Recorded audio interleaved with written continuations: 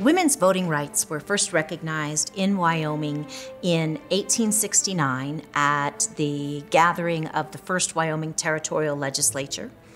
The legislature decided to pass women's suffrage for a variety of reasons. Probably foremost among them was the hope that this would publicize the new territory.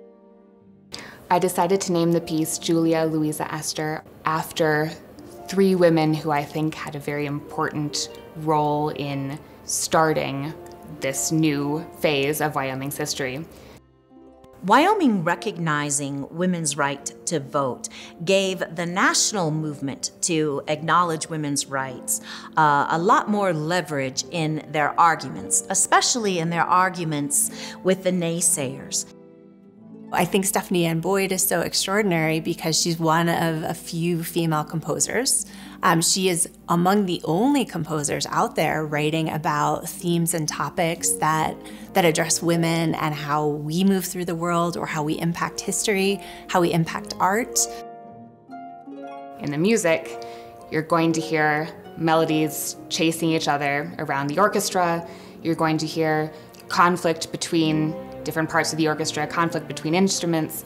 It's very exciting, it's very fast and frenetic and kinetic, just like I imagine that many of these arguments and counter-arguments as the people of Wyoming tried to figure out what they wanted to do and why with regards to women's suffrage.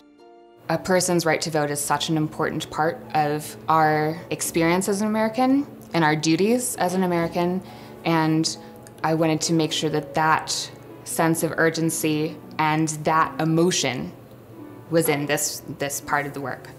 I think that the Suffragette Symphony and Stephanie Ann Boyd's piece really captured a lot of that, captured what the natural landscape is like, captured how it shapes the people, how it shapes the women in that space, and sort of gives us another lens or framework to think and talk about kind of our geography and how we're connected to each other and what difference that can make for women and communities.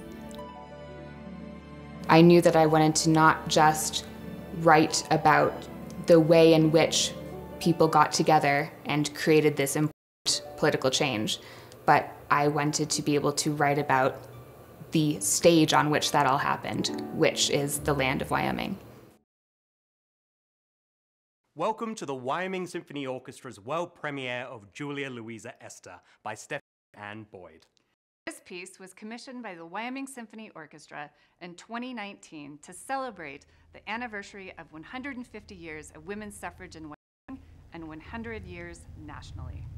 We hope you enjoy this significant work immersed in Wyoming's stunning landscapes, and thank you for joining us for this historic performance.